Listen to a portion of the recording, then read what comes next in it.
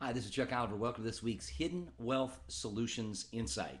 Well, it's tax time, and with tax day just around the corner, I had the opportunity to speak to a client that I want to talk to you about in just a moment, and the amount of tax he learned that he was going to pay, even if tax rates don't go up, and that's assuming he lives a normal life expectancy projection. But here's what I want to teach you. There's people leaving the state of Illinois, in particular the city of Chicago, but also other cities with major pension deficits and with high taxation. And it reminds me to remind people now that it's tax time that when you've got fewer people paying in, because you see, there's more people retiring, let's say in the city of Chicago, than there are people that are paying in to the pension benefit program. And there's a $9 billion shortfall on a couple of those plans. That's not all of them. There's about $25 billion shortfall on all of the pension plans. But guess what that means? People are leaving Chicago because they know, even Rahm Emanuel said, the tax burden will be put on the people because they're going to have to make up for the shortfall somewhere.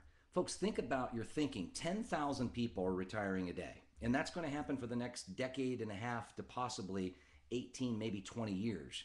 And as a result of that, you've got fewer people paying into the tax system through tax receipts and more people drawing down their retirement, which means you're going to have to collect more from less.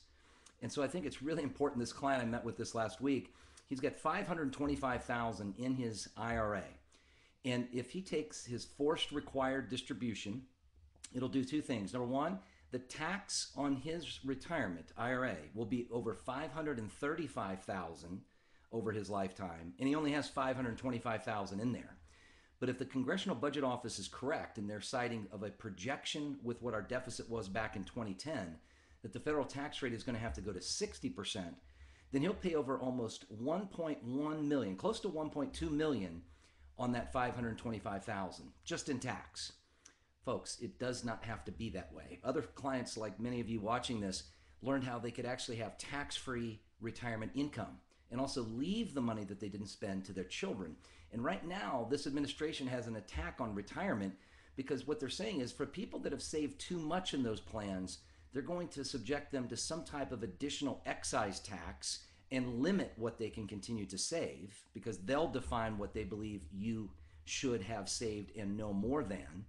And the other one that's going to catch people by surprise is the required inheritance distribution of IRAs on the next generation, where they've got to get all that money out in under 5 years, or they're subjecting themselves to added penalties on top of the tax. Folks, let me teach you. I'll be teaching this coming Tuesday. Space is still available. In fact, for those who register, I want to gift you my 7 Simple Steps to a Tax-Free Retirement video book. In under 7 minutes, I can teach you how to get totally tax-free in your retirement. But register at retirementprotected.com. That's retirementprotected.com. And by going there, you can pick certain times, but they fill up quickly.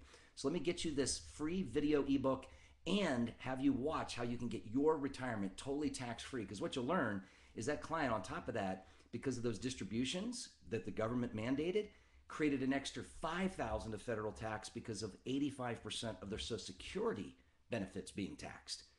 Our clients don't pay tax on their retirement income and they don't pay tax on their Social Security, but you've got to act now. Retirementprotected.com.